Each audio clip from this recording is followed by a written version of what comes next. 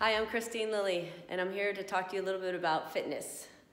Different ways that we can get our body moving, our heart rate up, and getting you guys feeling better about yourself.